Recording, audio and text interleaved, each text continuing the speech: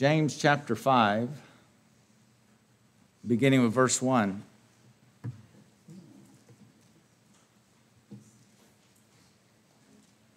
Go to now, ye rich men, weep and howl for your miseries that shall come upon you. Your riches are corrupted, and your garments are moth-eaten.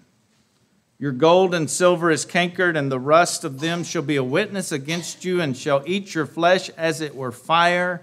You have heaped treasure together for the last days.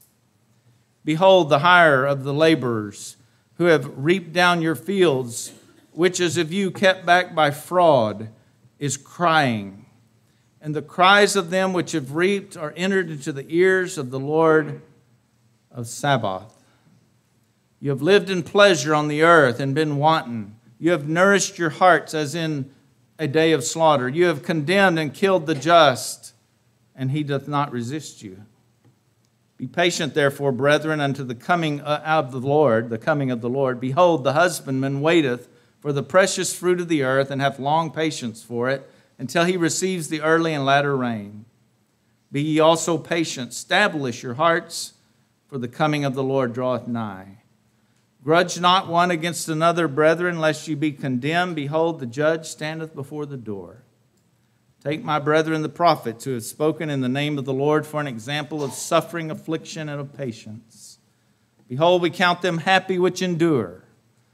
You have heard of the patience of Job, and have seen the end of the Lord, that the Lord is very pitiful and of tender mercy. He cares for you. And maybe the Lord laid this particular message on my heart today because we're going to camp, and we need patience. We need long suffering, don't we? We need to endure. And James, the human instrument in recording these God-breathed words, he was the half-brother of Jesus.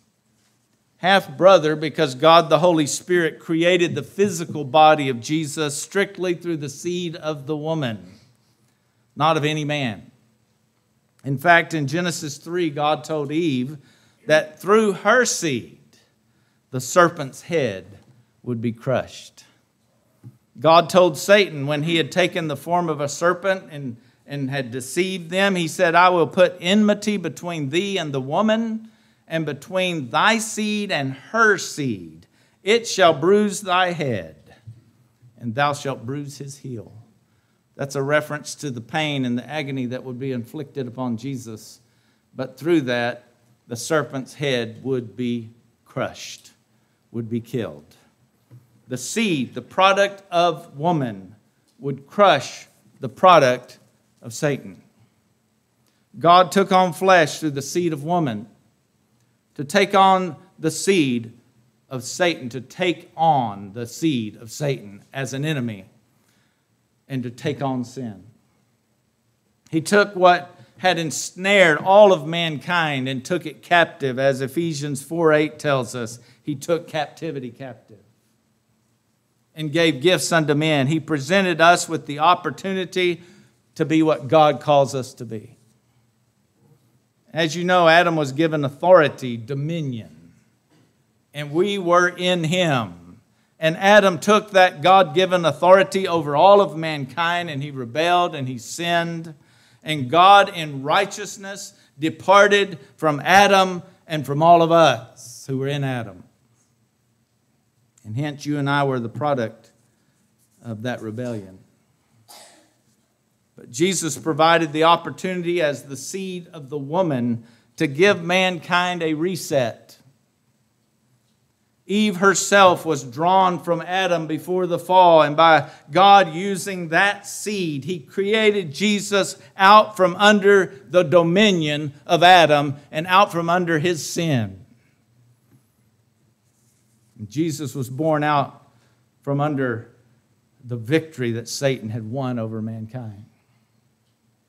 Jesus was born out from under the victory that Satan had won over mankind. Jesus was truly man in the flesh, but not a part of Adam's rebellion in the flesh. We've heard it at Christmas, haven't we? And it's vital to our real salvation in Christ. Matthew 1, beginning of verse 20, says, "But while Joseph thought on these things, behold, the angel of the Lord appeared unto him in a dream, saying, Joseph, thou son of David, fear not to take unto thee Mary thy wife, for that which is conceived in her is of the Holy Ghost. And she shall bring forth a son, and thou shalt call his name Jesus, for he shall save his people from their sins." Now all this was done that it might be fulfilled, which was spoken of the Lord by the prophet, saying, Behold, a virgin shall be with child, and shall bring forth a son. And they shall call his name Emmanuel, which being interpreted is God with us. And through Adam's sin, we said, God, we want to be our own God. And through Christ, we can say, no, I want you to be God, Lord. And then Joseph, being raised from sleep, still in Matthew 1, did as the angel of the Lord had bidden him, and took unto him his wife, and listen, and knew her not till she had brought forth her firstborn son, and he called him his name Jesus. Now the Bible is telling us they didn't have normal marital relations until after Jesus was born. But they did after that. You can be sure. Did you hear it? Joseph did not know Mary until she brought forth her firstborn son. Mary and Joseph had natural children after Jesus was born, and James was one of them. He's the instrument that God is using to speak these words that we just read. And James, as that brother of Jesus, had a hard time with his brother being the Messiah. I can only imagine. Being the younger of three boys. Thankfully, the girl came along finally, my sister who's here today. I'm glad she's here. And James, as that brother of Jesus, had that hard time. And James started, as we all do, locked in the sin of Adam and in his own sinning apart from God. He started just like everybody else. In Matthew 13, beginning of verse 54, it records his unbelief. And when he was come into his own country, Jesus taught them in their synagogue, insomuch that they were astonished and said, Whence hath this man this wisdom and these mighty works? Where did this wisdom come from? Is this not the carpenter's son? Is not his mother Mary, and his brothers are James and Joseph and Simon and Judas? And his sisters, aren't they here? Whence then hath this man all these things?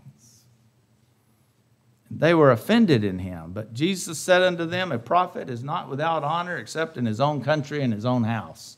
Some of us can relate to that too. And he did not many mighty works there because of their unbelief. James did not believe that Jesus was the Messiah. But he was changed, wasn't he? By hearing and by believing the gospel. Changed by Emmanuel, by the virgin-born Son of God, come to be with us. We had told him to leave by our own sinning and our sin, but now he came to be with us through Christ. The God with us became the God in James. And James became a church leader in Jerusalem, and God used him to pen these words here in James. And notice what James says in verse 1. Not James, a brother of Jesus, but James, a servant of God and of the Lord Jesus Christ. And Jesus was his earthly, physical brother, but that's not what he focused on. He's my Lord, he said. What a transformation. From my brother can't be the Messiah to he is Lord. He is Lord, a servant of the Lord Jesus Christ. The Greek word translated servant means a voluntary slave, one who gives himself up to another's will, devoted to another, to the disregard of one's own interest. That's what the word servant means. I give myself and my will to him. He's my guide. He's my leader now. I am a servant of Christ, a servant of the Lord Jesus Christ. And James called Jesus Lord, owner, leader, director, God, the one willfully given his ownership, supreme in authority. And God uses James to talk about the horrible regret for those who have any other God. If you have any other God, that is going to eat you alive in future eternity. It's going to eat you alive at Judgment Day if you have any other God than Him. If it's popularity, if it's status, if it's wealth, if it's physical pleasure, whatever you choose over the clear will of God, James presents the dreadful, sickening thought of another God besides Jesus. We can read it again in James 5 if you haven't closed your Bible. Verse 1, go to now, you rich men, those who put riches first, weep and howl for your miseries that are coming upon you. Your riches, they're corrupted. Your garments are moth-eaten. All those fancy clothes and name brands that you're wearing, they're worthless. Your gold and your silver is cankered. The rest of them shall be a witness against you and shall eat your flesh as it were fire, because you chose the wrong God. You have heaped treasure together for the last days. Behold, the hire of the laborers, those people you've cheated, they're crying now. And God has heard. You have lived in pleasure on the earth and been wanton. You have nourished your hearts as in the day of slaughter. Wanton means you've allowed the flesh, what feels good, to rule you. You're piling up such horrible regret for eternity. And I can't imagine to think that those things are better than the Lord Jesus Christ. There's coming a day very, very soon where there will be great regret that grips the heart of every human that has had another God other than the Lord Jesus Christ. You have condemned and killed the just, he says, and they don't even resist you. You're getting away with it right now. You're getting away with it, verse 6 says. But then God has James turn to those who by God's grace, the grace that expressed and provided the message of the cross of Jesus Christ. Those who have turned from their false gods unto the living God, the virgin-born Son of God with the remedy of Emmanuel, God with us. And he says, be patient, brethren. Be patient, brethren. Verse 7, unto the coming of the Lord. Behold, the husbandman waiteth for the precious fruit of the earth, and hath long patience for it, until he receive the early and the latter rain. Be patient, abide faithful, because God is not through with you yet. God has not accomplished what He's accomplishing yet. He needed you to begin. He needs you to finish. He needs you to mature. He's waiting. That early rain, when life first sprang forth, was glorious and it's wonderful. And if you're a gardener, it's kind of nice when you see those seeds are really coming forth and you've cared for them and you've watered them and life has come. And he says, the Lord is patient. He needs the early rain, but He also needs the latter rain. He needs to be Emmanuel. He needs to be God with you. Endure, he says. Establish your hearts, he says in verse 8. Be ye patient. God's patient. Establish your hearts. Ground your hearts. Grow in the Word. Grow in the faith. Endure. Don't turn back. As Galatians 4:9 says, to the beggarly elements. Don't turn back to the beggarly elements. Don't turn back to the poverty of your old ways, that worldly system of false gods. Don't turn against or grudge your brethren. Don't grieve the brethren by turning from the Lord back to the flesh. Verse 10, take my brethren, the prophets who have spoken in the name of the Lord, for an example of suffering, affliction, and of patience. Endure. Endure. Take my brethren, the prophets, who have endured suffering and have been patient. Behold, we count them happy which endure. That word happy is not the same in today's English, is it? We count them blessed. They are in the most blessed, highest position a man could be in. When God says, woe unto you, that's the worst position you could ever be in. Woe unto you. Blessed, you're in the best position you could be in from God's viewpoint. Behold, we count them blessed which endure. You've heard of the patience of Job and seen the end of the Lord. The Lord is full of pity and tender mercy. He cares and He can help us to endure. To stay under is what that word means. Stay under the power of the Word of God. Another quote from my dear old dad. He used to say, people need to be under the Word. They need to be under the Word. God is so good, so full of pity, of extreme compassion. We serve a God who's getting rid of sin once and forever. And when it's gone, it'll never come again. He calls you to be a part of that process. And be on the positive side like Job was. He doesn't want the riches of the world to burn you. He doesn't want you to burn with regret because you chose the wrong thing. Be like Job in Job 23:10. Listen to what he said. He knoweth the way that I take. When he hath tried me, I shall come forth as gold. Ladies' retreat, right? He knows the way that I take. When he hath tried me, I shall come forth as gold. Job had a lot to learn. But he was in the process of Jesus as Lord. He was in the process of God as Lord through that Redeemer that Job spoke of that for him was yet future. He was letting Him be Lord. He endured. He continued. He was abiding. He avoided eternity's greatest regrets. The perseverance of the saints. It's not optional as far as heaven is concerned, but it's not automatic. You must allow Him to be the Lord of your life. You must allow Him to be the Lord of your life by your own free will and stand with the Apostle Paul as he stood with Jesus in 2 Timothy 4:3. For the time will come when they will not endure sound doctrine. They will not endure. But after their own lust shall they heap to themselves teachers having itching ears, and they shall turn away their ears from the truth, and shall be turned unto fables. But watch thou in all things, endure afflictions, do the work of evangelists, make full proof of thy ministry, for I am now ready to be offered, he said to Timothy.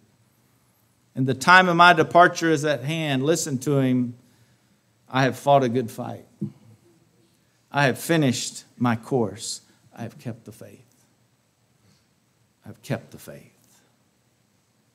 Henceforth, because of that, because I've finished the course, because I've kept the faith, there is laid up for me a crown of righteousness, which the Lord, the righteous judge, shall give me at that day, and not only to me only, but unto all them also that love His appearing. I want to see Him. I love His appearing. Now, and when He comes visibly, I love to see Him. The reward of endurance, the crown of righteousness, the life with God forever, that true holiness grants, provides. Listen to the words of our Lord Jesus in Revelation 3, beginning with verse 10. Because thou hast kept the word of my patience, I also will keep thee from the hour of temptation which shall come upon all the world to try them that dwell upon the earth. I hear pages turning. Y'all want to turn there? Revelation 3:10. Which shall come upon all the world to try them that dwell upon the earth. Behold, I come quickly. Hold that fast which thou hast, that no man take your crown. Him that overcometh will I make a pillar in the temple of my God, and he shall go no more out. And I will write upon him the name of my God and the name of the city of my God, which is New Jerusalem, which cometh down out of heaven from my God. And I will write upon him my new name. Those who endure. I will put a new name on them. And I know one thing that we'll be as citizens of that new Jerusalem. We'll have our citizenship in that new kingdom. New name, how about dakimos, the Greek word, dakimos. Means tried and found faithful. Tried and found faithful. James 1:12, blessed is the man that endureth temptation. For when he is tried, and the Greek word means whenever he has been tested and found acceptable, he shall receive the crown of life which the Lord has promised to those who love him.